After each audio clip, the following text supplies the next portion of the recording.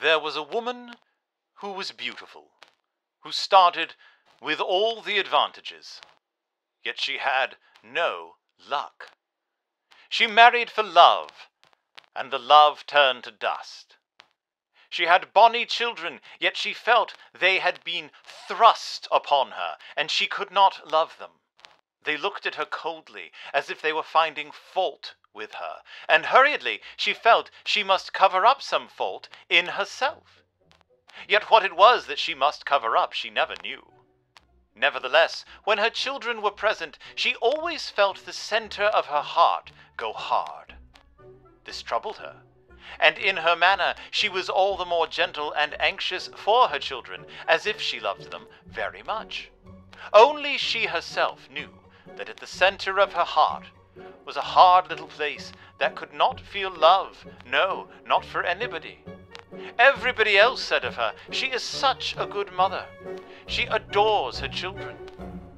Only she herself and her children themselves knew it was not so. They read it in each other's eyes.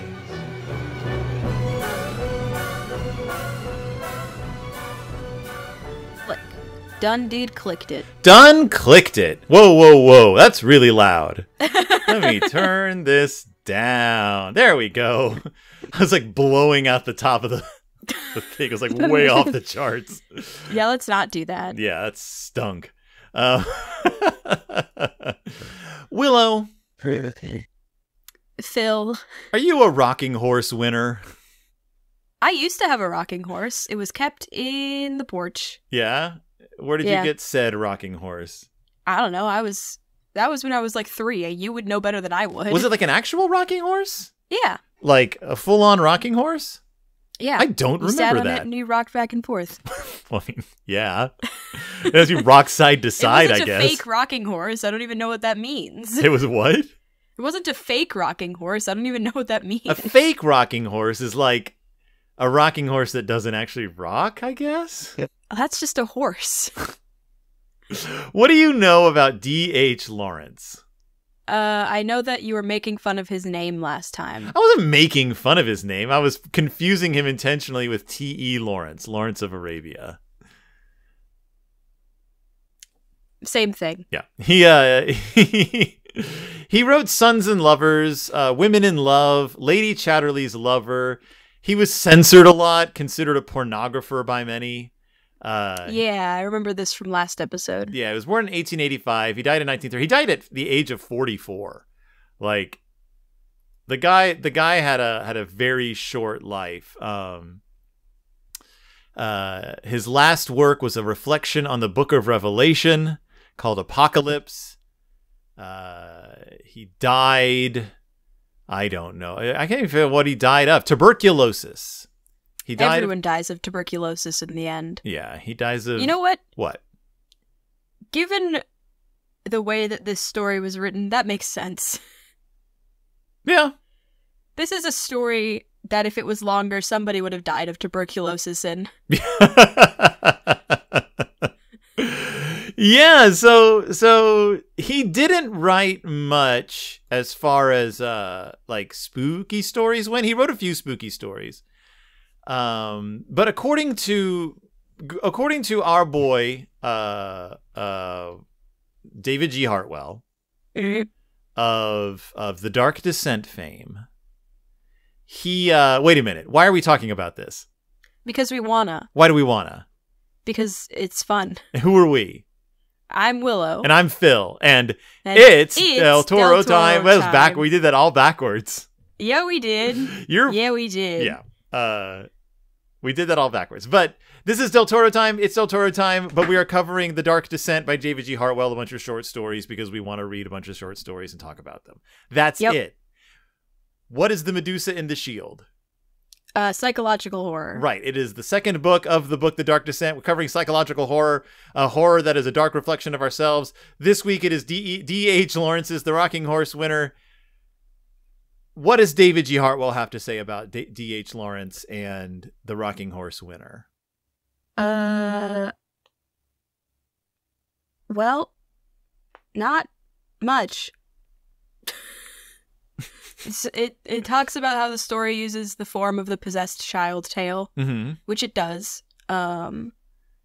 He talks about how this was written during, this is a quote from him. Yeah. This was written during the era when the modernists had for the most part assumed the death of the supernatural tale in the mainstream of literature. So, There you go. a tale outside of its time, I guess. But also it kind of avoids any supernatural explanation Yeah. for what happens in this story. You can't say it was all in the boy's head, No. because the boy clearly has some sort of ability. But if he wasn't able to do what he can do, this whole story would seem like a boy slowly going nuts because of the pressure of his parents' financial woes. I mean, you can debate that that's exactly what this is, Right. because it's not like the ability works all the time. He just gets lucky sometimes. That's true. That's true. But he does seem to know when he's right. Yeah. He also, there's a strong, and I read a few essays on this story, there's a strong sexual component to this, like a psychosexual component, in the sense that his riding of the horse, his leaving the nursery, him becoming an older kid is like sort of very parallel with like burgeoning sexual feelings in a child. So there's also that. And then this being a D.H. Lawrence novel, people are going to read that into it much, much more than that. Yeah. But yeah, this David G. Hartwell calls this a small masterpiece of modern literature. And I really liked this story. Yeah, I did too. It's weird Bizarre. and sad. Like, it's really sad. No one's really a bad guy in it. They're just struggling. Yeah. And you at the center of it, you've got this like sort of like just nice kid who gets overwhelmed by the needs of the adults in his life. Yep. And filthy lucre. I don't know what that means, by the way. Dirty money. Oh, okay. Yeah, so what is this story, roughly what is this story about? The story is about a kid named Paul.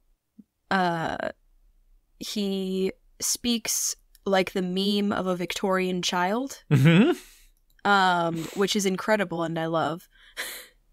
He is a member of a family living beyond their means, essentially. Yeah. It doesn't seem like they're poor necessarily. Like if they didn't overspend, they would live like a comfortable life. Yeah. But they keep trying to keep up appearances because it seems like their families might be rich. Yes, they are the unwealthy branch of the family. Yeah, but they don't want to be like appear that way. Right. And the sort of thread throughout the story is the concept of luck. It actually starts off, you think that the main character is going to be a woman, because it starts off sort of from her perspective, her third person perspective. Yeah. But it quickly transitions into being about Paul. Basically, he's this kid who lives in this household, and the tone of the house, the house keeps whispering, "We need more money." Basically, like more money is needed. And the kids are feeling the pressure, but no one ever talks about it. And when you say the house is whispering, the house is literally whispering this. Yeah, like it's just this constant babble of we need more money. Yeah. And one day Paul talks to his mom. He's like, "Hey, why do we have a car?" Basically. Yeah. And she's like, "Well, because we don't have money." He's like, "But why though?" She's like, "Because we're unlucky." And he's like, "I'm lucky." And she sort of brushes him off, as you do kids. And he sets out to prove it. And he starts riding this rocking horse, and the rocking horse appears to allow him to predict horse race winners. Yeah. And he starts up this sort of partnership with the family gardener? Yeah, like gardener handyman named Bassett. Yeah. Named Bassett, which is an awesome name. Who used to be his uncle Oscar's batsman Yeah. in the military. And they start winning money, but the kid doesn't want to tell anyone. He's trying to save up his money for his family to hopefully stop the whispers. His uncle finds out and joins in with it all, and they start making money. And then eventually this like big derby comes up after the kid hasn't been able to predict anything for a while, and he starts getting really stressed. And one night his mother comes home after he's been sick and sees him riding the rocking horse furiously, and he starts yelling the name of the horse that's going to win, and then the next morning he dies. Yeah. But he wins. He wins. He wins 80,000 pounds. Yeah. Which I don't know when this takes place. But even if it takes place in the contemporary, Yeah. that's a lot of money. It's a lot of money. Yeah.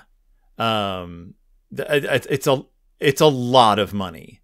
Yeah. I mean, 80,000 pounds today is a lot of money. Yeah. For a family, for a boy to win, for like an 8-year-old boy to win on the horses.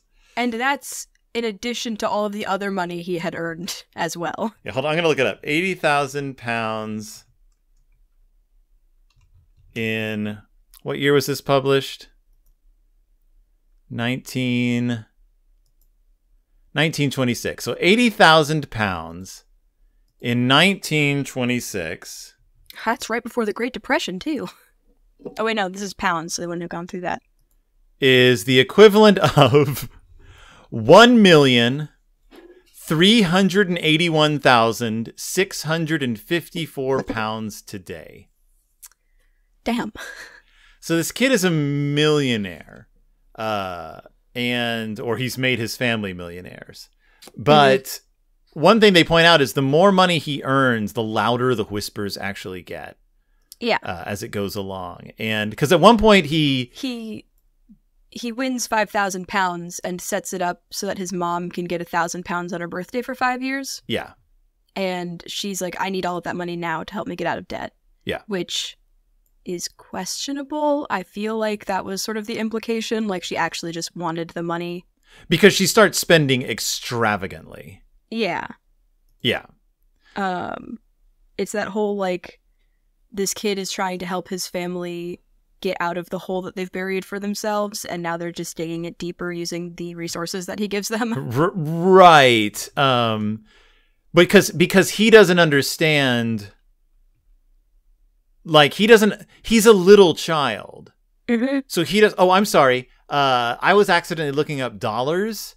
That's the equivalent of 6,256,000 pounds today. Holy crap. Yeah. That's an increase of 7,720%.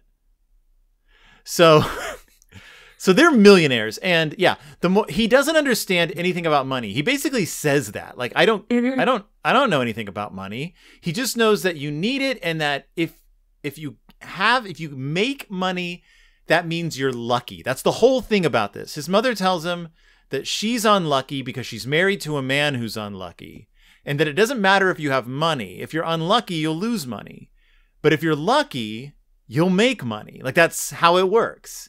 It's no good to have money if you're unlucky, because you'll just lose it. And it doesn't matter if you don't have money if you are lucky, because then you will get money. And that's what gives him this idea, because he hears that he's lucky.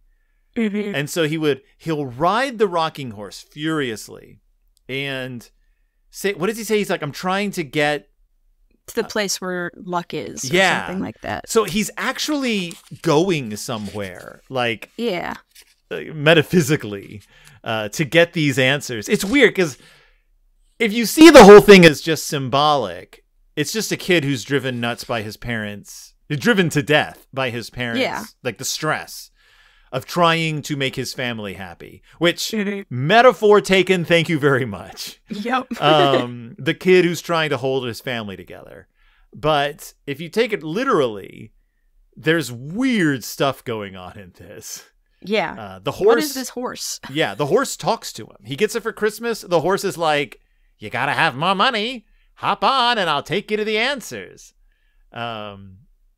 Because it works. I love his relationship with the guard. Like, I kept thinking that the twist was going to be that he was somehow going to get like cheated out of his money.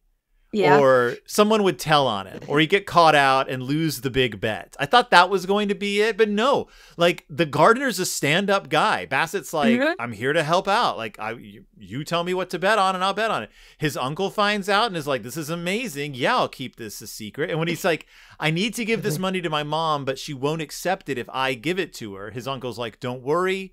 I'll set it up with her lawyer. I'll tell him to say that it's from a deceased distant relative, put into a trust. Like, everyone helps him out as much as he asks. If only that child had been allowed to move in with his uncle. His uncle Oscar, who, yeah, it's an interesting family dynamic. Like, the mother works, she gets a job, but doesn't earn nearly enough money. You don't really know if she's not earning enough money for them to live, or if she's not earning enough money for her wants. Yeah, because both of the parents work. It says they make a small amount of money. Yeah. Let me see if I can find it real quick. Yeah. It was the mother had a small income and the father had a small income, but not nearly enough for the social position which they had to keep up. So it seems like they have enough money to live, just not enough money to pretend. Right. It's similar to what we talked about in the past with people who are house poor. But they're not really house poor. They are just living beyond their means. You see it a lot in modern days. Oh, yeah. Like influencers and stuff. And it makes sense because they are the poorest people in their family. Yeah. And they're embarrassed by their station. And it's like Victorian era England. Is the 1920s Victorian era? Is it Victorian era? Victorian era. No, it is. What's it, Edwardian? Yes, you're right. It's the Edwardian era. So forgive me, listeners, for getting that wrong. Yes, it's the Edwardian era. No, it's not the Edwardian era. No, it was because that only goes until 1910. Yeah. Edwardian era.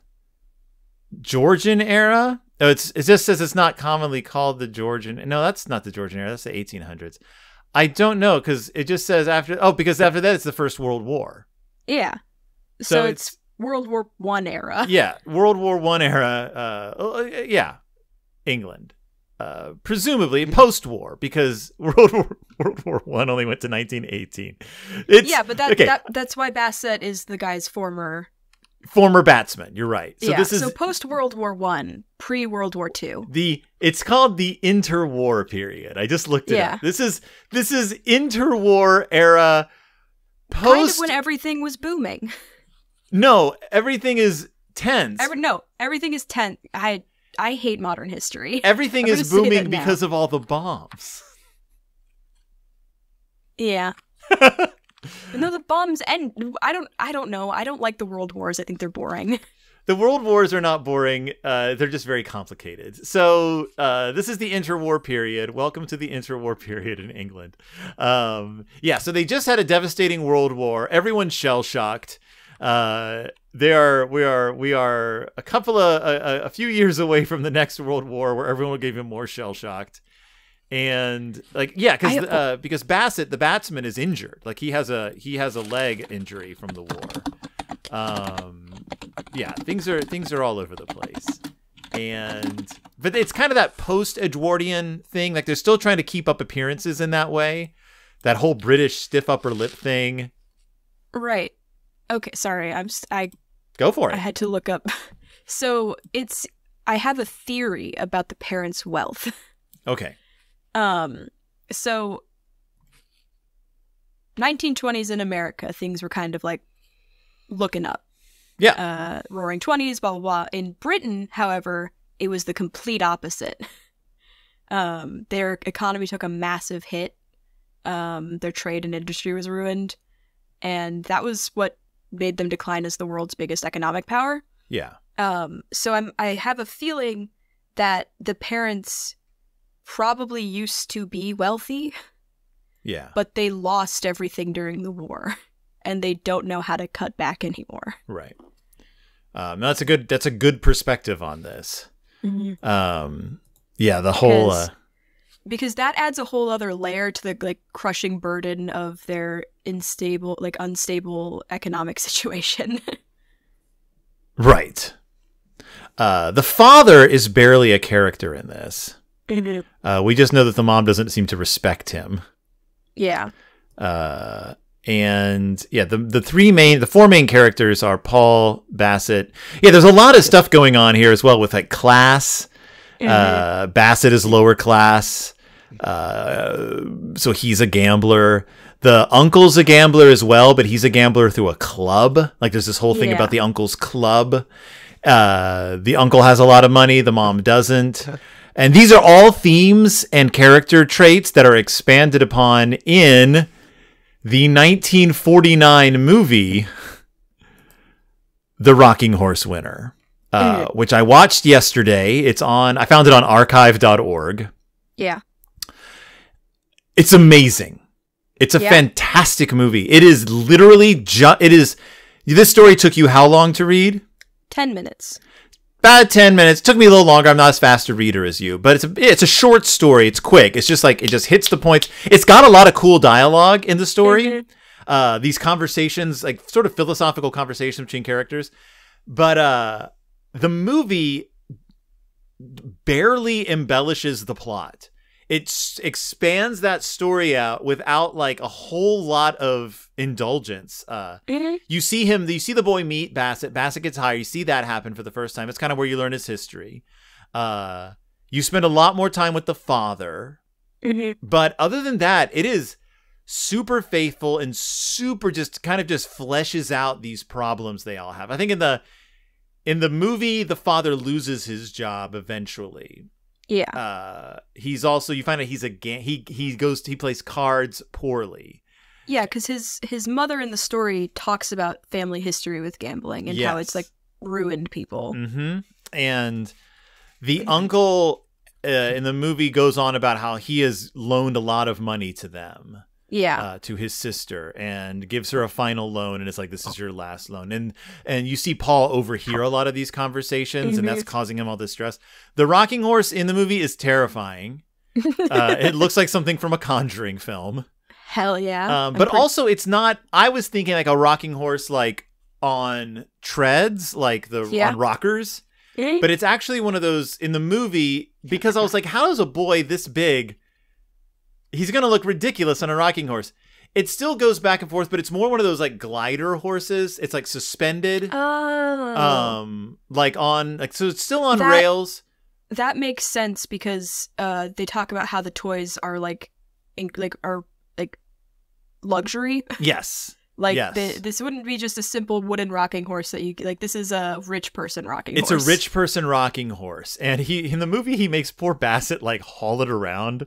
And you see Bassett who has trouble walking, carrying this gigantic rocking horse like up the stairs as the boy's like, come on.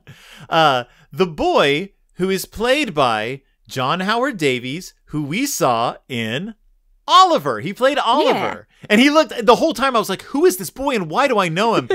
He's, I think, a little bit older, but he still just looks like, if you remember, I don't know if you remember the episode, John Howard Davies didn't do many films. He only acted through his childhood, and then he like went on to be a business person. I think he started directing eventually. But he's just as good. This movie he's great in.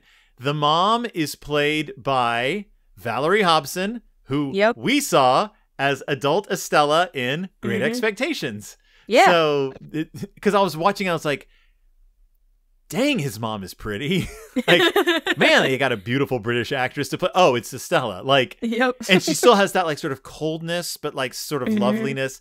She does a really good job. None of the characters in the movie are unlikable. Like you feel sympathy for all of them. Like they do stupid things. But I was also, because I'm used to American adaptations, I was expecting the ending to be changed. Yeah. I was like, there's no way they're killing the kid off. Like, but they do. He rides that rocking horse like crazy. He falls off. The only thing they do is they add an ending. At the end of the short story, they're like, probably for the better that he died instead of just winning horse races because of this rocking horse.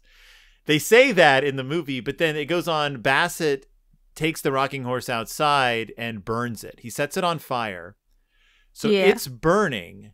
And then he looks up and the mom is standing there and she's holding this cash box. Or he has a cash box full of their winnings that he gives to the mom who's standing there. And she looks at it, starts crying, and she's like, burn it. Burn all the money.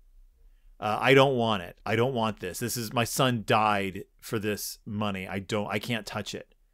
Mm-hmm. And I thought that it was going to end with them burning all the money. But what I loved was that it was very conscious of its era. It was very conscious of its characters. Bassett says, no, if you don't want this, I can think of a lot of good things this money can do.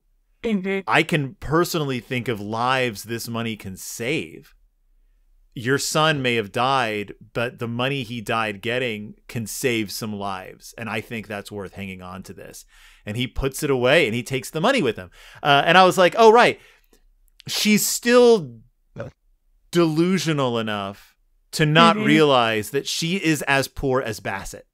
Yeah. And by rejecting the money, it's like, you're going to lose everything. Like, you need this money. You've already spent all your money. You need it. The boy knows you need it.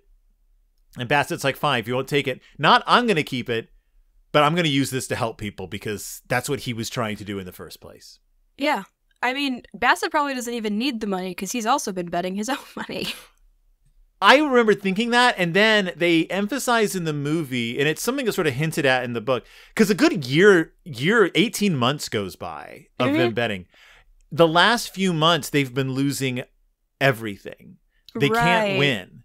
That's why he's so stressed out about picking a winner for the Derby, because the Derby is huge. Because he's picking winners that aren't just winners, they're like 10-1 odds. And they're desperate to find out who's going to win the Derby because the odds are so big on some of the lesser known horses, and they also haven't been winning much. Right. So so you've got this. They always hold money in reserve, but I think that they kind of need that cash. Okay, that makes sense. Yeah. So I highly recommend checking the movie out to anyone listening. It's an hour and a half long. It's brilliantly done. The rocking horse sequences are trippy as all get out. They do a good job at like showing just the weirdness of it. And everyone's just really good in it. It also make a really good play. It probably has been adapted to a play. I don't know. But it's been adapted to 2 other movies. I know that. 2 short films. 1977 TV movie and a 1997 23-minute short film, which I didn't watch. I didn't watch either of those. But there's also a band from Florida called the Rocking Horse Winner. Oh boy. A short-lived band from 1999 to 2003, featuring a bunch of musicians from Florida, including Geronimo Gomez, Henry Olmino, Matthew Crum, Oliver Chapoy, and Jolie Lindholm. They each have their own Wikipedia page, even though most of them were only ever in the Rocking Horse Winner. So if you're a fan of the Rocking Horse Winner, what's your favorite song by them? They put out 6 albums. Prolific. Wait a minute. I guess some of them must be EPs. But they did an album with Coheed and Cambria, so that's something. I guess they started other bands. One of them started a band that put out an album called Love Thongs. Get it? All right. Love Thongs. The title was changed to Stay Black. It's a American gothic rock and roll punk post band called Damien Dunn. So if you're a Rocking Horse Winner fan, listen to Love Thongs. Anyways. Anywho, I really liked this story. This was a really good, gothic story. Yeah? Yeah, You think this qualifies? I think so. I think it has the language and the character archetypes and the style. Yeah. Yeah. Yeah, I think it's also I believe this story. I didn't know anyone who did, but I believe from some of the essays I read online, I believe that people were required to read this story in school. And I can see that it's a short story, but there's like a billion different themes to analyze. Mm-hmm. Yep. There's so much symbolism. Like the rocking horse. Like, what is the rocking horse? Why a rocking horse? There's stuff about like the mother-son relationship. There's stuff about class difference, parents stressing their kids out to death. Like, it's just, there's a lot going on here. Yep. So if you're an English teacher and you're looking to teach some D.H. Lawrence, you could do worse than the Rocking Horse Winter, or just play a bunch of songs by the band, the Rocking Horse Winter. Don't do that. Willow, what is our next Dark Descent tale? 3 Days by Tanith Lee. 3 Days by the amazing Tanith Lee. Another woman. Another woman. I know, like he's really backloading the women writers in this book. I have not read 3 Days yet. I've started it, and but I was distracted by everything else. So I'm looking forward to covering this. We haven't covered Tanith Lee, so I'm looking forward to talking about her.